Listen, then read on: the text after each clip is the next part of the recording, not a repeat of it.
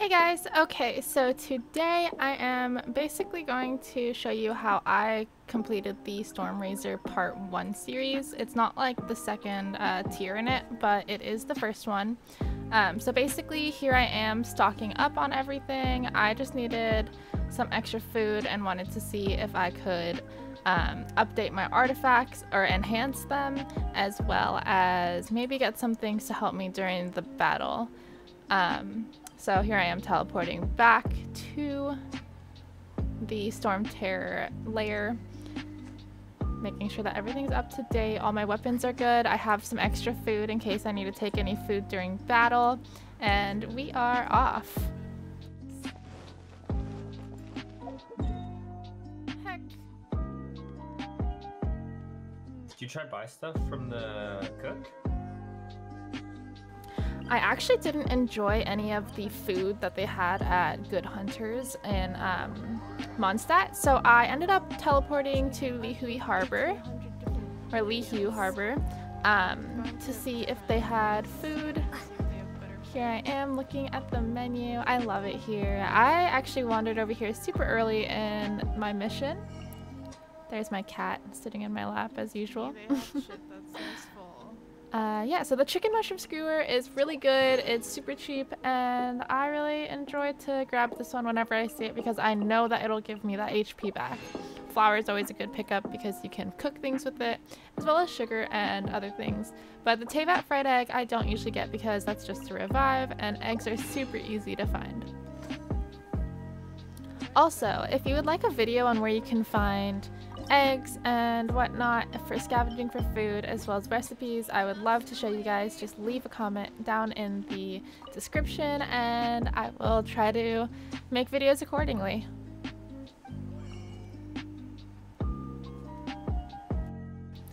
Also, another tip, so here I am teleporting back to the Storming Terror quest. As you can see, I have picked up as many waypoints as well as the 7 statues as I can because it not only helps you to teleport all the way around the map, but it's also awesome just to have. So, because I'm only level 17 or 18 I believe in this for adventure levels, it does help a lot to kind of get out of, you know, Mondstadt as well as everything else.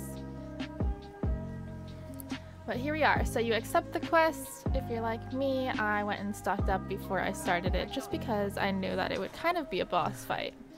So here is our Storming Terror quest. I decided to go with my 2 melee champs, Noelle and my character, as well as 2 ranged ones, so I used Fiscal and Amber. I like them because their bow and arrows, if you update them as well as enhance them, are very strong and very useful for range. So right here you kind of see you have to aim at those 2 like shiny things on Dvalin's back. They are the blood clots that are poisoning him. So you want to aim at these. It's super simple. It gives you a target. So for this one, just aim and fly. So at the beginning it kind of starts off easy, just keep aiming, it's super simple. I have a controller and I don't really use controllers, so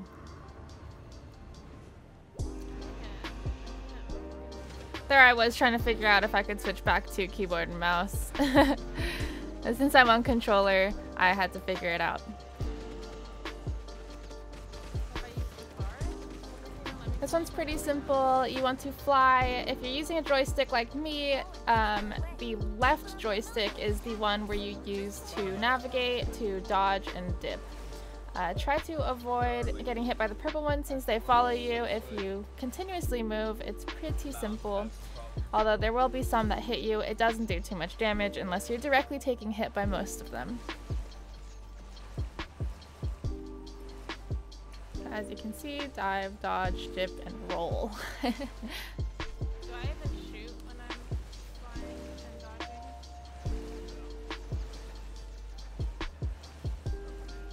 How extracting condenses the pure animal from the shots being fired. Shattering them will create acceleration. Next, this is the part where Venti is helping, kind of. So you want to shoot the green orbs and they will create a wind tunnel for you to fly through and speed up and catch up to Dvalin. I find this very useful and super critical.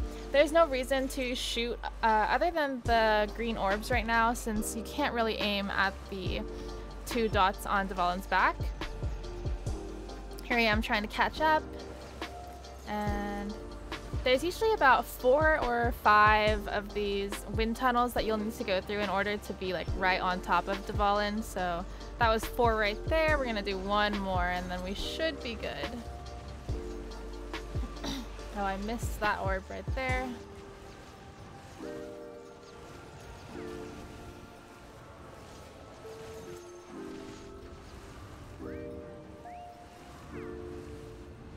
And here we go.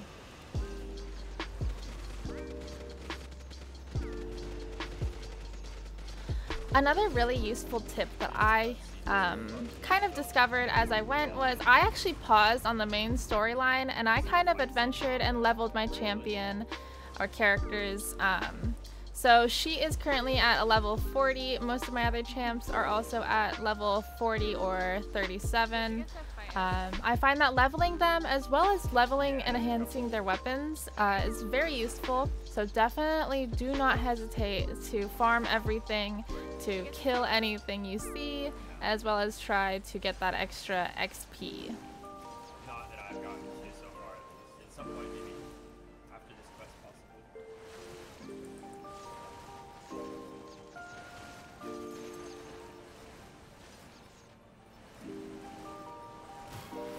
Okay, so I kind of sped up this part of the clip just so you guys wouldn't have to keep watching me fly in slow-mo.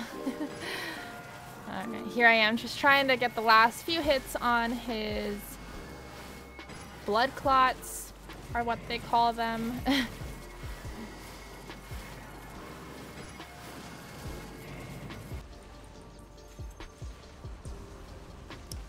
Last wind tunnel, and here we go.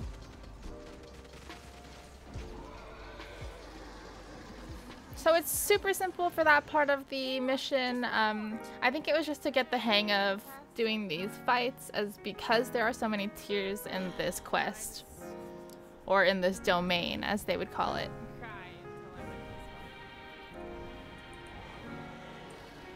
I love the cutscenes in this video game. It is freaking awesome. The amount of quality they spent to put together these quests and like this game all together, it is super satisfying and super nice that they would love to invest in their supporters, because who doesn't want to spend money on a game that treats them well?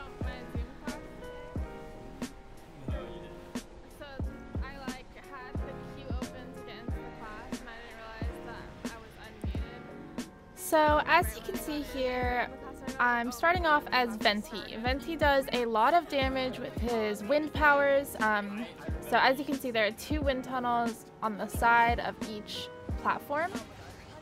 And you can go to different platforms. As you can see in the background, there are very multiple different platforms. I actually didn't even realize that you could go to different platforms during this.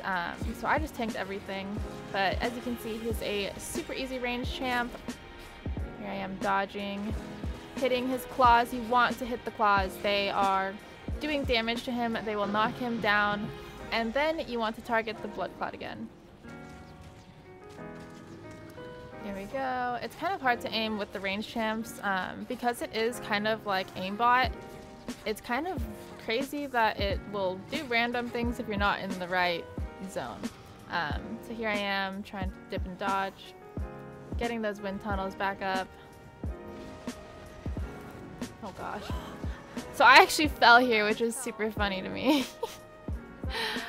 But I think I had to restart here.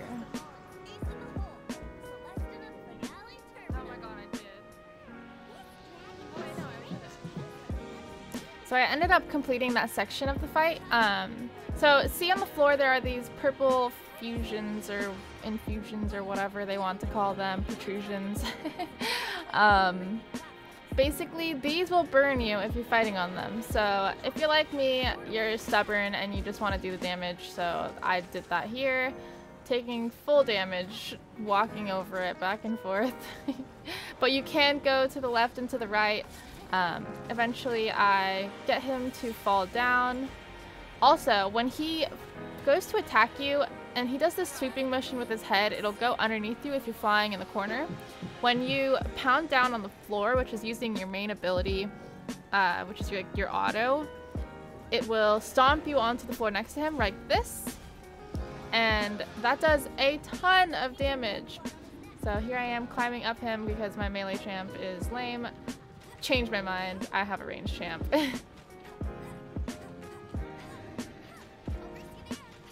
So here I am, and getting back out of the way because his flying damage is a lot.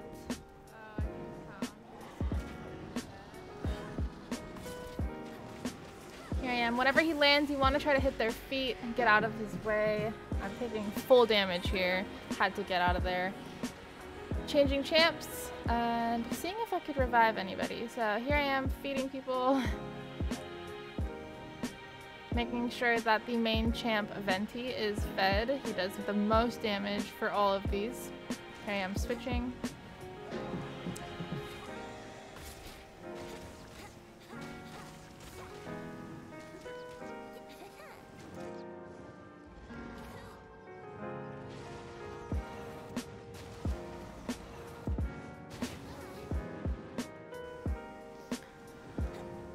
I did end up taking a lot of damage this run, just because I was still figuring it out, but here I am coming to help you guys. And so eventually I do end up switching platforms, but I just wanted to see if I could beat it on these main platforms that we started on, because why not? Here he is doing his sweeping motion. He usually does a sweeping motion and then he will do a damage like a sweeping, there we go, and pound. He's down and it is the last thing, so you want to use your second ability eventually. Oh.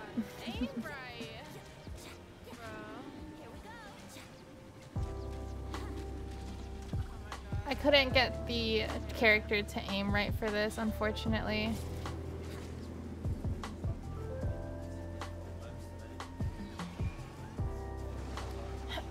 And then I decided to try and figure out how to get to the other platforms.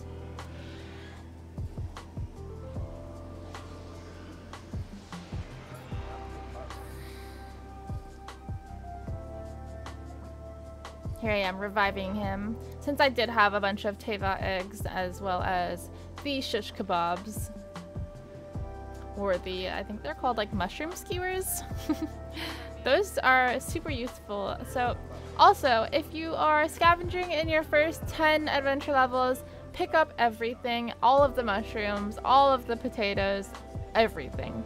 Also, if you can, get some boar. It will assist you in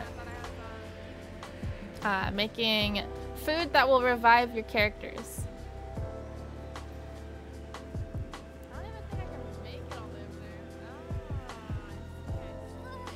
So right there, that was the first transition to a different platform. Here I am getting into this wind tunnel, dodging the dragon.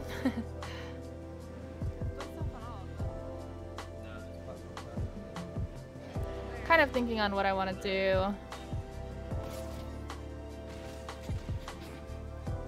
Dodging and diving and trying to get to that last platform. As you can see, there's no blue cracks on the ground, no damage, no burning damage. So I actually ran out of food during this run, since I ended up eating it because I wanted to adventure so far. I got into a few fights with some trash mobs that actually did a ton of damage.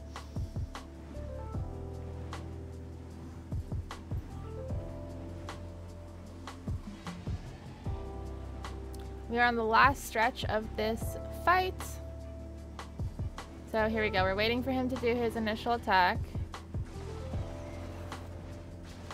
Alright, dodging. Don't forget to sprint to dodge and dive. kind of waiting for him to do something here. I wasn't sure what he was doing since I wasn't doing any of these attacks prior. Waiting for it. Diving and taking as much damage as possible. If you hit his head, it makes him fall faster. So here I am trying to aim at the blood clot on his neck. These are the last few hits before winning, and got him. So there you have it. I hope this cleared up a bunch of questions for you guys who are doing this for the first time. Those are the things that helped me eventually. I do want to go back and maybe potentially do this faster since I know everything that's going on now. But yeah, just switch platforms and try to aim for that blood clot as fast as possible. If you use your secondary abilities over its head, it should do a lot of damage to him, because this is a lower level thing and I'm kind of out leveled for this. And here's a super cute cutscene of Venti and Dvalin.